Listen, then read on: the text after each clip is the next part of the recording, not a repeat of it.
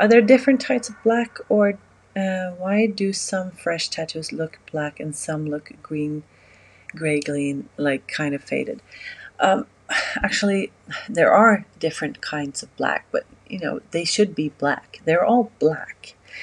It has something to do with, of course, the ink itself, the brand. It could be a good brand, it could be a bad one, it could be old ink. But it's also a lot about the skin, if you can take this color really well or not. And it's with the artist how they actually pack the color.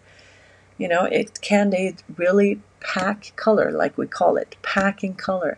Some are really good at it, and some don't really understand it, even though they're doing, tattoos after tattoos.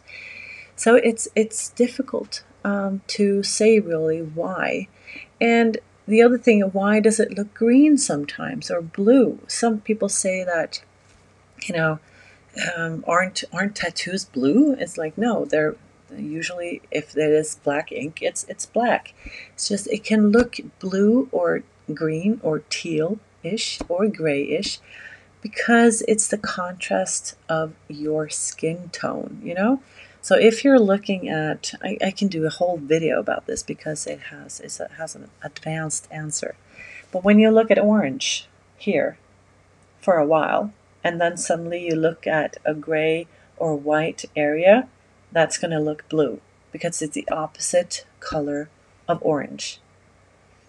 So that's actually why a lot of black tattoos, when they fade and turn gray, they look blue. It's just because the skin next to it has mostly orange in it, if you were to put it in the color circle. This is the Tat Chat with Electric Linda.